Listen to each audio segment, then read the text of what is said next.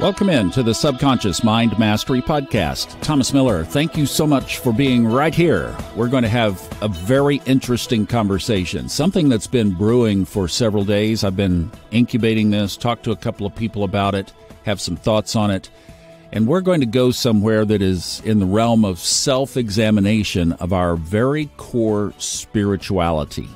It's almost like, if you could say, walking into our individual spiritual bedrooms. It's the privatest of the private spot that we occupy spiritually. And it's with the intention of making sure that that little compartment of our life is the purest, cleanest, and most empowering that it can be. And I have to say right off the bat that this is going to be an episode that my intentions of delivering this are, I've done my gut check here. It's like I am in a pure state of wanting to communicate something that I think is important that we all should look at. But my methodologies and my frailty as a human being could be flawed. So this little series, I think we're going to go definitely more than one. It's a matter of whether we only end up with three. But my heart is pure in this. It truly is. And I want for you nothing more than your highest timeline. And this is coming through and basically clearing anything that might be hidden or subtle that could be limiting or distracting that very path. So please know where I'm coming from. I'm coming from a desire for you to be on your highest timeline. And there might be a couple of things that we just don't think about every day that could slip into the way of that, and that's what we're going to pick apart. Now, obviously, what you do with this is totally and completely up to you, right? You have ultimate choice. This is going to put some seeds into your garden. You're the gardener. You can choose what to do with them.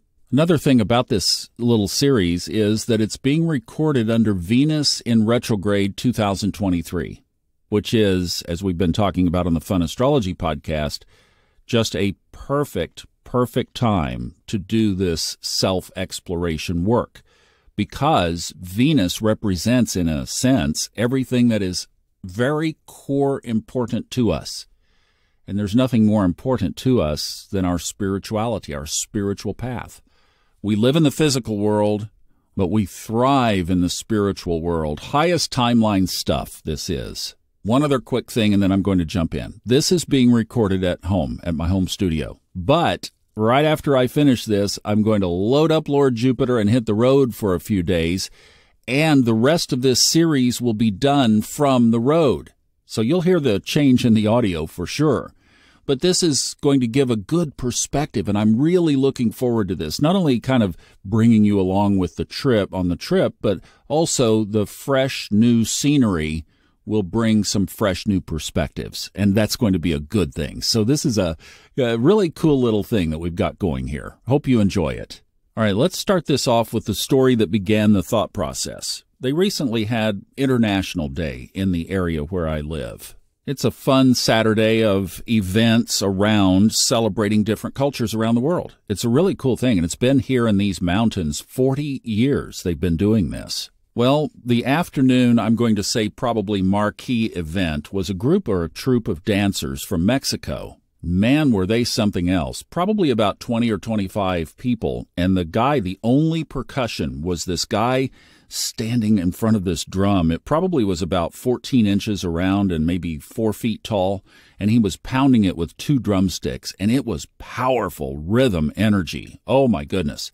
And then with all these people out dancing in their full regalia, I thought, wow, if you had stumbled onto this energy in a Mayan jungle somewhere, I could see how this would overcome and overwhelm you. I mean, this was very powerful energy. It also speaks well to group energy, like when a group of people come together in order to celebrate some common intention, as this was a tribal dance. Very, very strong. So here was this dance troupe that had traveled from Mexico, full, colorful, I can't even describe how beautiful their costumes and uniforms were. Then they had these headdresses that were feathers that just extended out probably 3 or 4 feet, literally, from each person. Talk about extending an aura. But they brought out, at the beginning, one person brought out this carved image of, I'm presuming, some kind of god in their culture. And he walked it around to the front and thought, okay, so this is obviously some dance or celebration or honor of this deity. And then I noticed that all of the dancers in this beautiful headwear that they had, right in the middle was, right on their forehead, right above their forehead, was a skull. Now, there was too much going on for me to personally try to tune into the energy of this. I felt no negative energy whatsoever. In fact, I felt the celebration of what they were doing, and I felt the power of that, just that percussion and the dancing and the movement was a really strong energy. That was what I felt. But it was not without my own personal bias for a few seconds. As I saw those skulls and I saw that idol and I went back to my roots and I thought, ooh, what is this? Spiritually. And then the thought just hit me that our own spirituality can either be a place of tremendously high worship and protection, which is actually one of the symbolisms of the things that they brought out. And doing some digging, I find that that is part of the Mayan culture, was these things for protection and honor of God, Source, the highest of all that they saw it as. Or it can very easily tip into something where malefic, malicious entities come to feast, and realized that our own spiritual practices can be a feeding ground for malicious malcontents. I'm talking about the ones from the non-physical side. There are plenty on the human side. We're not talking about that. We're talking about malicious entities that can come into our spiritual practice. And then I started to walk this back. And you realize how so many ancient stories, and pick whichever one you want to associate with, from the Bible, from the Quran, from history itself, that some kind of spiritual practice, let's just put it that way, turned sour. I mean, look at the Inquisition, the 1100s and 1200s. In the name of the Lord, if you don't like what we say, off with your head. Praise be to God, we removed the infidel. Look at Islam, and look at the series of wars in medieval Islamic times. The Arab-Byzantine wars, 400 years of killing each other over a belief system. Look at the Crusades. All praise to Allah. We removed some Christians from the planet today. Look at Judaism. Moses goes up the mountain to get the very commandments from God, and the people start, well, having group sex, basically, and worshiping idols, worshiping other gods. Now, here's what I thought to set the stage for this. Let's listen to some excerpts from Fred's book called Clearing Entities. This, of course, is from the audiobook, Chapter 1. I'm just going to pull a couple of excerpts here to set the stage about malefic creatures that are in and among us that feed off of human energy. This is a perfect way of setting the stage. So that's going to be the rest of this episode. I said this was going to go into multiple parts. So this will get us established. And just looking at that, all of a sudden, what dawned on me is that just like other areas of our lives where these portals can open, you're going to hear about it in the book, that the very essence of our spiritual path and walk can be one of those portals. Like the tribal dance, the skull could be a representation or an intention of wisdom, ancestry. To the Buddhist, it was a symbolism of mindlessness, the neutral state. To the Celtics, it represented the source of the soul. It was the center point of the soul, and it also was a seat of power. So this is all about the intention or the interpretation, because to one, it's about the nothingness of our existence. We've been talking about that on Sundays on the Tao Te Ching. Well, here's a representation. Or to some, it's a symbolism of our ancestors, honoring those who gave us this life and knowing that in some way they're still supporting us. To others, it's a guardian, it's a barrier, a barricade to evil spirits. And to some, it is the evil spirit itself. We are going to come all the way back around to that as this little series unfolds. But to set the stage, let's first look at how our own spiritual path could be an energetic feasting ground that we need to examine. So this is from a very important audiobook. If you haven't listened to this, it would be a great way. Help support the podcast and get this book. It's a quick listen, and it will give you all the tools that you need in order to unfold what we're going to dissect here in these upcoming episodes. This is from Clearing Entities by Fred Dodson. You are a lovingly created divine being. Anything involuntary you feel or do is therefore not you. Anything happening in your body-mind that is not determined by you was put there by something else. I call this something else entities.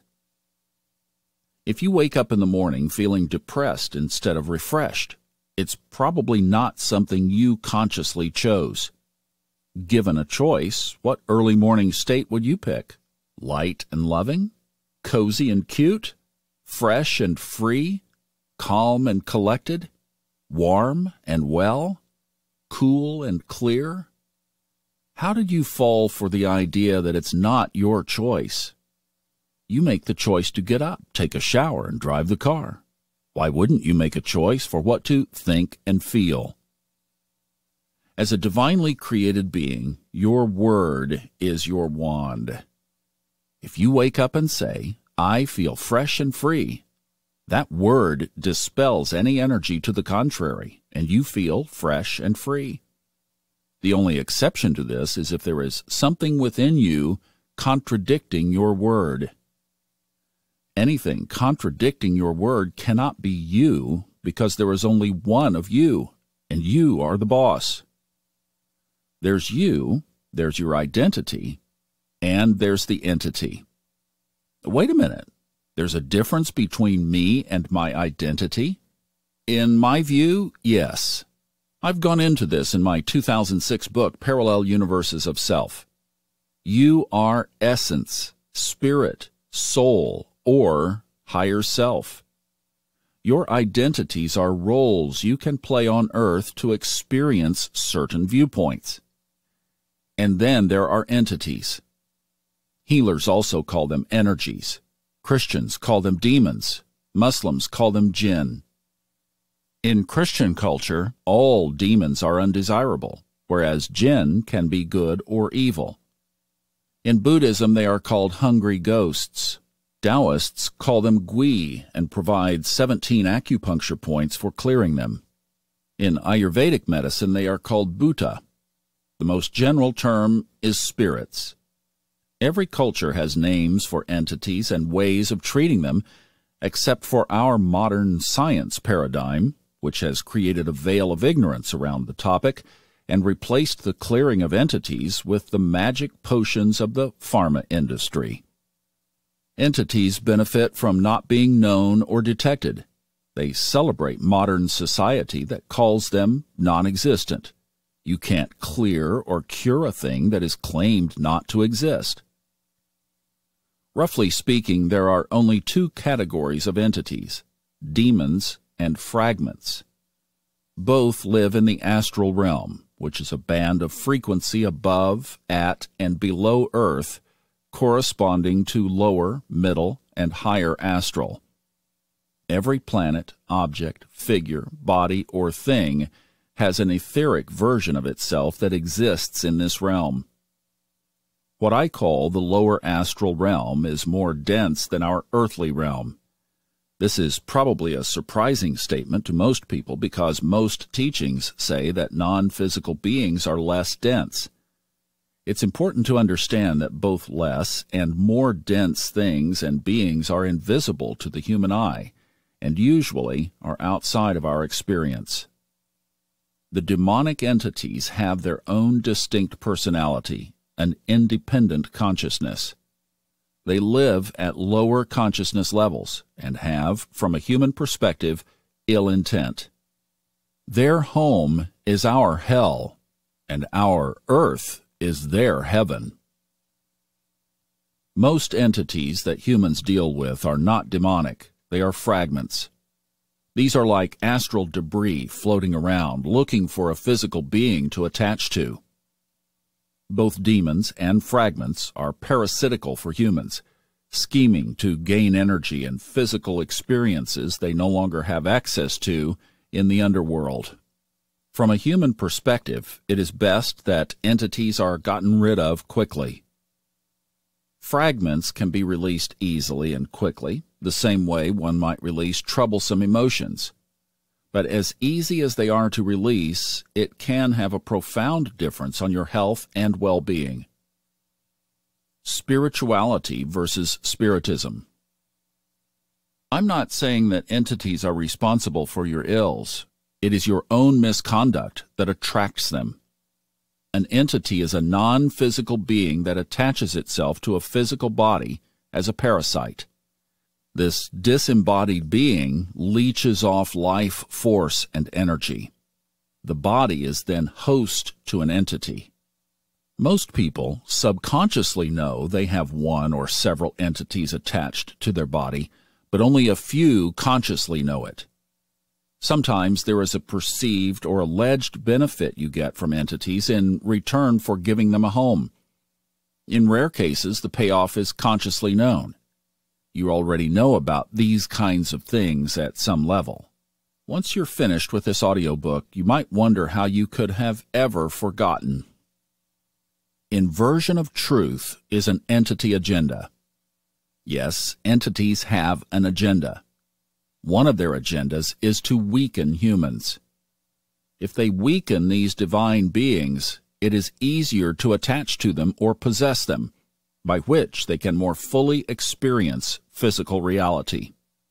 Here is a whole different perspective on life. You are a divine being. That's why all these creepy floating things want to try to get some of that heavenly vibe. An analogy? Imagine a very attractive and clean woman walking through a seedy part of town, and hundreds of lustful and greedy eyes are peering at her. The crowd of miscreants wouldn't mind getting some of that vibe. The woman feels repulsed. This is what any human being is to an entity: yummy food. The spirit with a capital S versus a spirit with a small s couldn't be more different.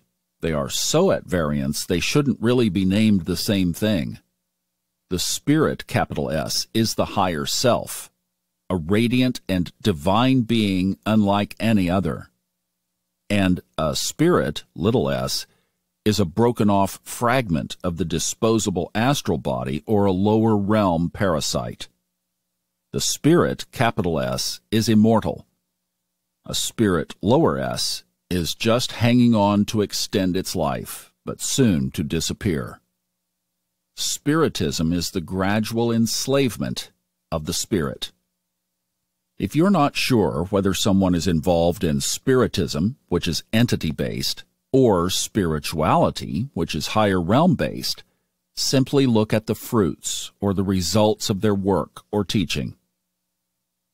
Loveless sex.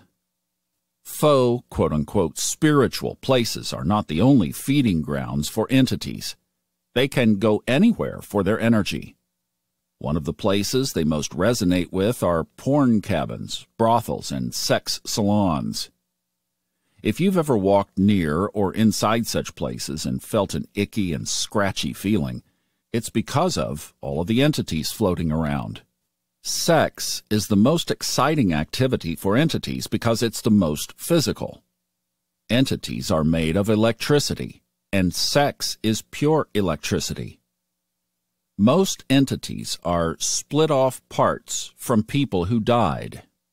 If they died with unfulfilled sexual desire, a fragment will float around looking to fulfill that physical sexual desire and resonate with humans who have a similar sense of unfulfillment. But even entities who have no unfulfilled sexual longing seek sex simply for the energy discharged. And again, that's from Clearing Entities by Fred Dodson. Now, the reason I wanted to include and stop right there on that topic is because he said that sex is the most exciting to the entities because it is the most physical. Well, what about the spiritual equivalent? That's our connection with highest source, right? I mean, isn't that on the spiritual side the equivalent of the climax on the physical side? Now go with me here for a second, because this is important. Put on the hat, if you will, for a second, of a really malefic, gnarly, narky being. You're not going to show up like a rattlesnake. You're going to show up like the serpent in the garden that was very attractive. And it's already easy for you to feed off of that physically created energy. Loveless sex, as he said. But what about feeding off of spiritually created energy? And that's what I'm getting at here. And that's why I'm suggesting that it's good for us to all do a willing examination and just explore. If there's no connection, if there are no portals, if there are no holes, if nothing has teleported in and is feeding off of that side of us, then there's no concern. But as I said in the beginning, if this, even mentioning this, brings up some kind of angst, then there's something to take a look at. That will be our next topic. So, to summarize, there are entities that we are not aware of. I think Fred made that strikingly and compellingly clear. And it's important to know this is not to create fear. Entities are not the reason for every little thing in our lives. In fact, if you're living on a high vibration timeline, chances are you're rarely, if ever, exposed to them. If you're around environments where they could come in and feast and feed, like he was talking about, not just on sex or sexuality, it's on anger, it's on any of these negative emotions, then it is worth taking a look at. Because, third point, entities do feed off of human energy. And then fourth, my argument is that our spiritual path, based on history as well of major organized religions, is that our spirituality can be a place where entities enter and feed. So stay with us on this series. It's going to be good, and we'll pick that apart on the next episode. Thanks so much for listening. I'm Thomas Miller. Stay high vibe and enjoy the journey.